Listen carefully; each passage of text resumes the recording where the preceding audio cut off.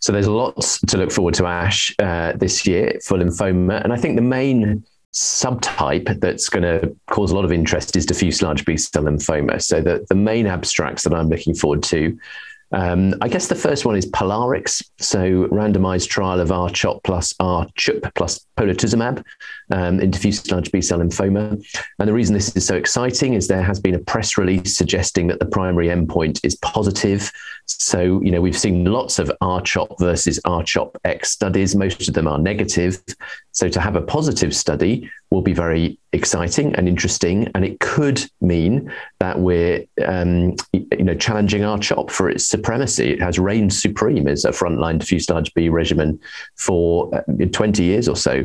So that'd be really interesting. But, we need to see what's the overall survival data, what's the magnitude of the primary endpoint benefit, etc. So it's not a foregone conclusion that it's the end of R-CHOP, but it's an interesting one.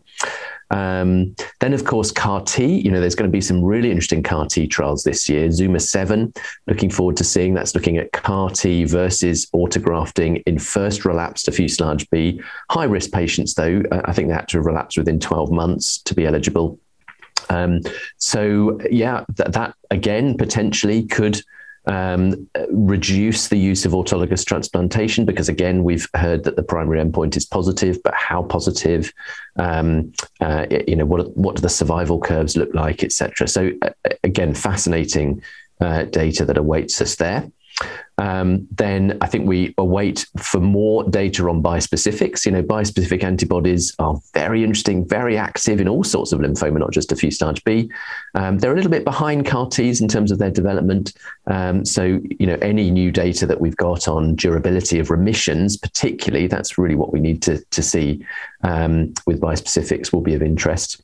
And then I think more sort of real world data, the one that I'm most looking forward to seeing is CNS prophylaxis. So this is a hotly debated, topic. Again, diffuse large B, high-risk patients, does intrathecal and or intravenous methotrexate reduce CNS relapse risk? And we know that there is a very big international retrospective data set being reported, biggest I think we'll have seen, specifically looking at high CNS IPI patients. And again, the sort of word on the street and that what the abstract says is there's no difference, which could be hugely impactful in terms of clinical practice.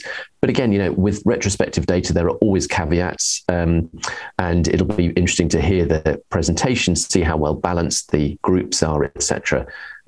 So I think, I'm not certainly ready yet to change practice, but who knows, maybe I will be after ASH. So I think those are my top tips. I guess another one just to also mention is the plenary session. So, we actually have a primary CNS lymphoma presentation in the plenary session, which is not a common occurrence, not what I expected, but I think very exciting. So it's looking at cell-free DNA potentially as a diagnostic and prognostic marker in primary CNS lymphoma. And that, has huge impact because it can be very difficult to biopsy these patients. So if we can diagnose it on a lumbar puncture, fantastic. And then, to get some early prognostic data of how well these patients are likely to do with what is usually quite an intensive chemotherapy program would be highly valuable. So looking forward to the plenary session as well.